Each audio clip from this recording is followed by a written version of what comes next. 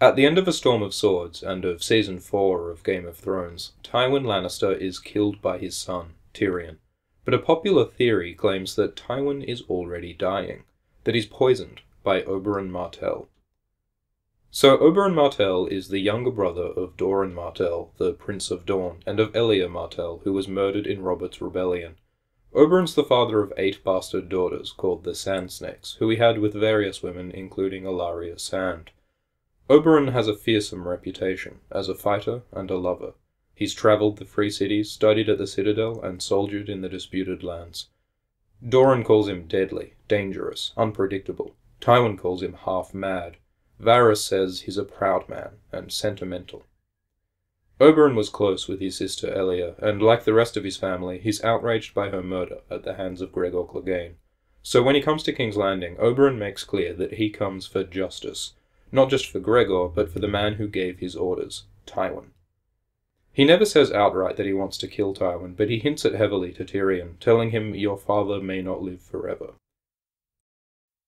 Oberyn's known as a poisoner, having learned the trade on his travels. In his fight with Gregor Clegane, Oberyn uses a poisoned spear, which is what kills Gregor after Oberyn's own death. He's also rumoured to have used a poisoned sword in a duel with Lord Edgar Ironwood, back when Oberyn was 16. This earned him the name Red Viper. So we know Oberyn wants revenge on Tywin, and we know Oberyn uses poisons. Is there evidence that Tywin is poisoned before he's killed by Tyrion? On the night of Tywin's death, Tyrion finds his father in the privy, which some fans suggest shows that Tywin's been poisoned with widow's blood, a poison mentioned by Pycelle that shuts down a man's bladder and bowels until he drowns in his own poisons. But being on the toilet doesn't prove that you've been given constipation poison, right? Especially considering Shae is in Tywin's bed at the time. Are we meant to believe Tywin was in the mood while his bowels were shut down and he was drowning in his own poisons? Others point to the line saying that Tyrion finds his father where he knew he'd find him, seated in the dimness of the Privy Tower. But Tyrion knows Tywin is there, not because he knows his own widow's blood, but because Tyrion was just in Tywin's bedroom, where he expected to find him, and Tywin wasn't there. So Tywin being in the Privy is not evidence that he's poisoned. But there is another thing. After Tywin's death, something weird and gross and wrong goes on with his corpse, which is laid out in the Sept of Baelor. The body rots, with greenish skin and leaking fluid, and it stinks so badly that Tommen retches, Pycelle's eyes water, and one of the most devout has to be helped from the room. Davos hears that the corpse stinks so badly that no one is able to enter the Sept for days afterward. This isn't meant to happen. The room is filled with incense, and Silent Sisters prepare the body, removing bowels and organs, stuffing in salts and fragrant herbs, yet Tywin's body still really stinks. What does this mean? There's a famous Russian book called The Brothers Karamazov, where a monk dies and his body stinks afterwards, shocking and upsetting people and making them think that the monk was somehow corrupt or dishonest. So in the same way, the stink of Tywin's corpse might mean he's a rotten person.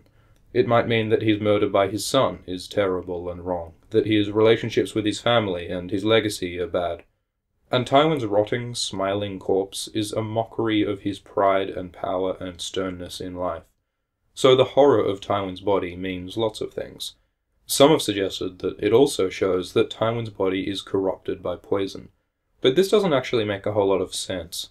If Tywin is poisoned by Oberyn, it must happen before Oberyn's death in Tyrion 10. The most likely time seems Jaime 7, when Tywin has breakfast with Oberyn. But whenever it happens, there's a good chunk of time between the poisoning and Tywin's death, so it seems really weird that Tywin is apparently totally unaffected by the poison right up until he's dead, when it suddenly makes his body gross.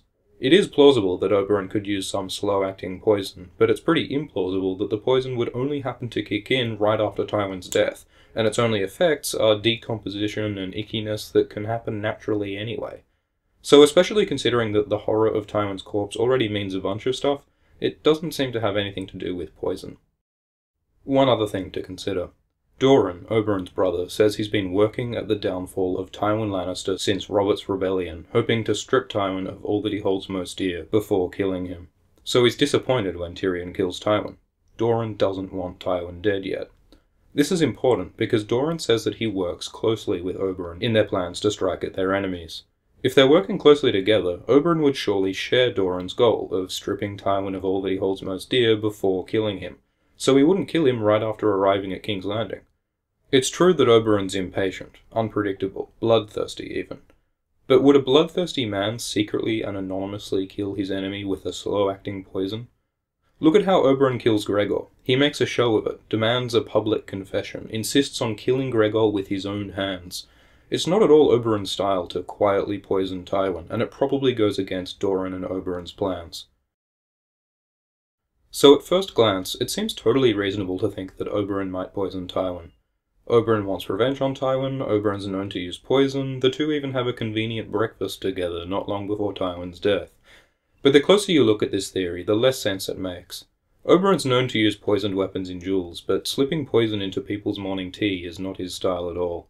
Slow-acting poison, too, which apparently has no effect on Tywin in the time between Oberyn's death and his. Tywin's being on the privy and the stench of his corpse have more to do with subverting his dignity and reputation than with any exotic poison. At the end of the day, while it is possible that Oberyn poisons Tywin, there's no evidence that it happens, and there are good reasons to believe that it probably doesn't. So the most reasonable conclusion is that Oberyn did not poison Tywin. Thanks for watching.